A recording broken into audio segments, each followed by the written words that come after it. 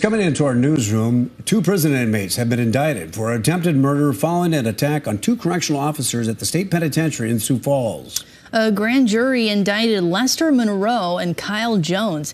Investigators say the first correctional officer was assaulted by the 2 inmates in the Jamison Annex. The second officer was attacked when they arrived to help their colleague.